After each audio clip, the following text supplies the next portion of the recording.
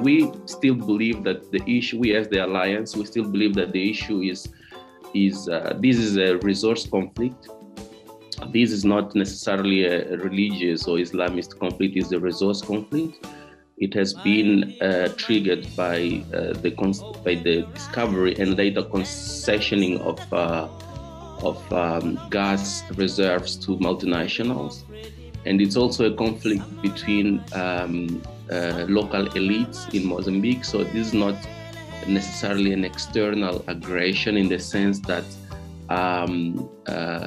of course, there is an international interest on the resources, but there is an internal dynamic in the roots of this conflict.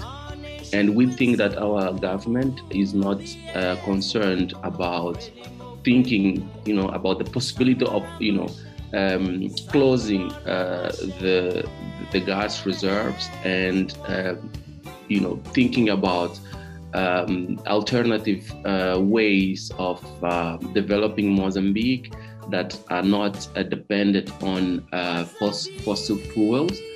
And we also believe that our state is very much interested in extractivism. So they will do everything they can to push for the gas to be extracted. And if that means further militarization, they will do so. If that means violating human rights, they will do so.